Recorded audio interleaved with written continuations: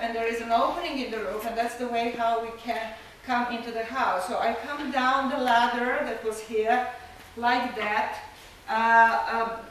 in the wall, and then leaning in the floor, leaning on the wall and up to the opening. So I come down and I step on this step here, and then there is a nice platform behind me, and there are very important things behind me in that little niche on the wall. It's like a shelf where important things are put, and I have to be careful not to damage any of that. So I step down, and this is the kitchen area.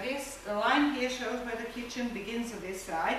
And so I walk down the kitchen, and I don't want to get that way because that's where the oven is, and it's hot and a little dirty around there. But then I have to come to this edge, and here we have a big threshold, and it's really white and beautiful, and it has spots of red paint down here on it, indicating that this is an important area. And so I have to clean my feet a little bit, and then I step into the central area, and that is a large open area, which is very important because that area connects all the other areas in the building. So this is the central point in many ways, and we all walk through this area, but we, not all of us walk everywhere we want in this area. So some people, like the older people, only are allowed to sit on this platform or sit and sleep on this platform, because this is where our ancestors were buried, and so this is a sacred place in the house. And the same goes for this platform as well. And so we children, we are allowed to play in the middle and sleep in the middle, and we are allowed also to go in the areas where food is kept, stored, and prepared. And so what I would do, I would come here to the central area in this phase of the building, and you can see here we have a lot of floor remains of the storage bins, and you can imagine these storage bins had walls like that. We had 4 of them.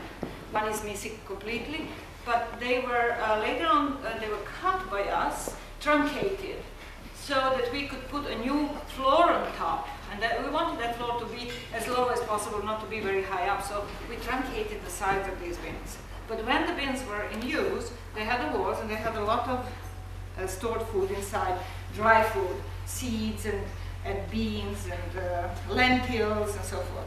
So, and in front of me I had a little screen wall up to here built, so I had to lean over there and get some of this food and put it in a basket, and then put the basket here on this floor, and then I would clean that. I would clean that and prepare it for cooking. And then I would go, I would step on this platform, again over a ridge that indicates that this space, this floor is not the same as that floor. This floor is dedicated to different activities. And so I would come here and I would put my seeds into a boiled pot, ceramic pot with water, and then I would put it on top of this oven. This was our oven. It had a flattish roof. It had a roof that was up to here, and so we could warm and cook food on the roof of the oven, or put it inside. And this is where the opening was. So we would put food inside and bake it or whatever. And then we would clean it after that. We would clean the ashes and remains of wood and collect it in this little area, this little feature here. And then take those ashes, put them in another basket, take them out of the house and keep them in a pile in a special place, from which we would take these ashes when we needed them to do for a variety of purposes that we use ash. We use it for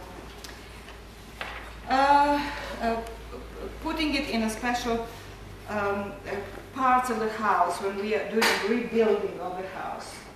And we use it a lot for when we want to clean certain surfaces, we use ashes to clean the surfaces with, and so forth. What else? I'm just getting too central period.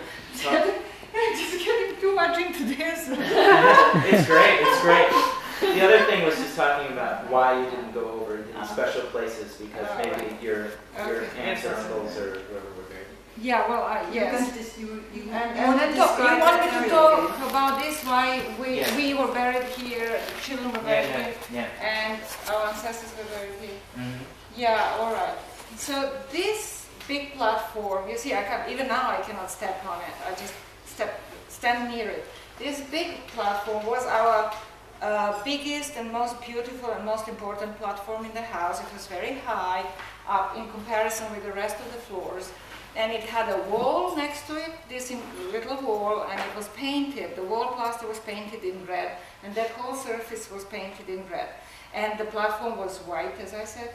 And our ancestors were buried inside, and we had 3 very important people from our family buried in here. And we did have one child buried, but that child was very special because it was the child of our oldest ancestors that we remember.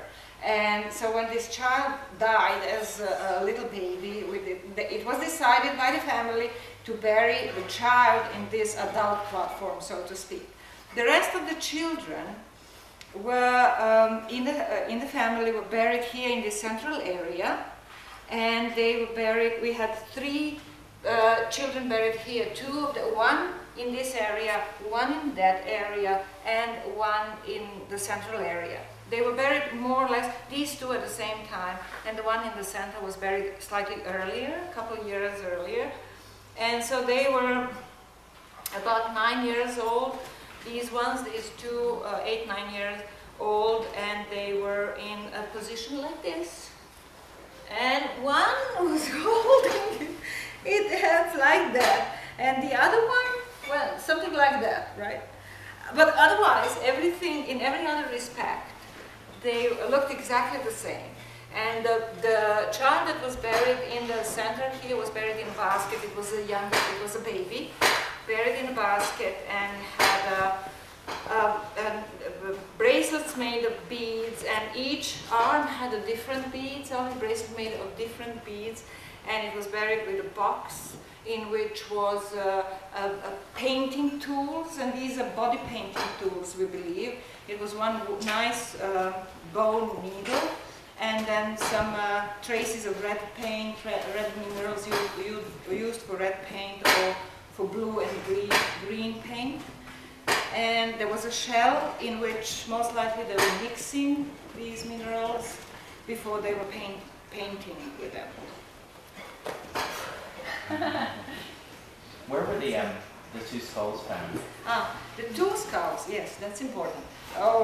So the central space of the house was really symbolically important also. And when people decided to abandon the house and not live in here any longer, they built another house and moved on to live in that other space. This area was dedicated to be our midden, in which we would deposit all our trash. And we were doing it starting from the beginning here. And this is where the first trash came in. And in this area, we also wanted to mark that area, and to connect spiritually with the house. So we left in the house 2 skulls that were lying right here. Slightly that way, right in the middle. Right here, okay. 2 skulls of our ancestors were positioned there, and then next to it we had a big cranium, and this is the head and the horns of a cow, big cow, right here. And we also a part of old fire installation or oven put next to it, because the oven marks also the domestic space, the home, marks home and ancestors from that home, and a very sacred and important animal, which is a cattle. And so part of the cattle was there too.